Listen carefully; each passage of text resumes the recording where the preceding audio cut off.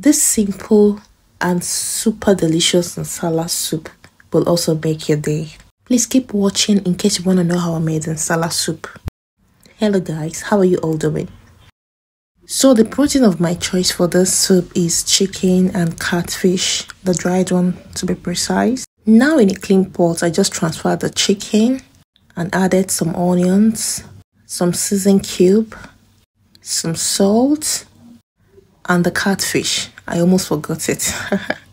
Next, I added some crushed pepper, and I'll go ahead and mix it together so that all of them will be combined. And after that, I added some water, then cover it to cook. After some minutes, I checked, and the chicken was 60% cooked. I then transferred my already peeled yam inside the pot, though I've already removed the dried fish from the pot off camera so it doesn't overcook. Next, I added extra water. I covered and allowed it to reach a boil. Now it has reached a boil, and I added some crushed pepper, some blended crayfish, and I gave it a mix.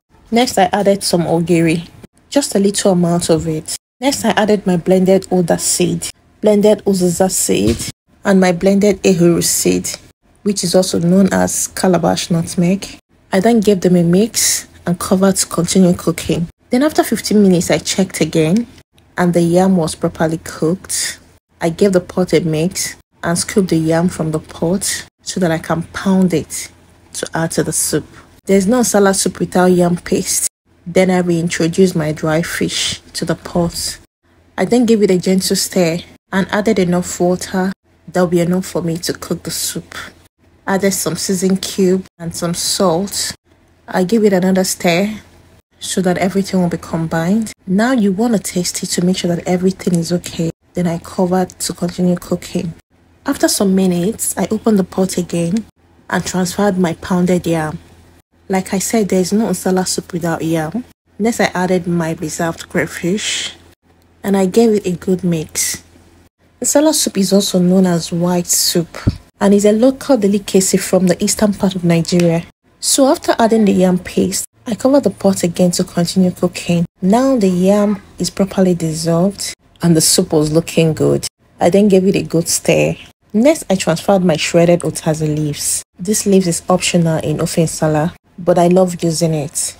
Then I gave it a stir and added my shredded uziza leaves. I don't think there is any delicious ofe nsala without uziza leaves, because uziza leaves make your nsala soup very flavorful and very delicious.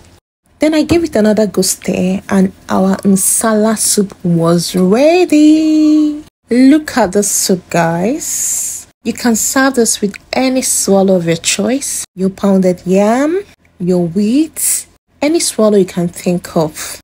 Trust me guys, this soup was so delicious. You can overfeed yourself with Nsala soup if you don't take time. Nsala soup is not meant to be thick. It's a light soup. And you can cook it with any protein of your choice, your catfish, and so on. Thank you for watching. Bye-bye.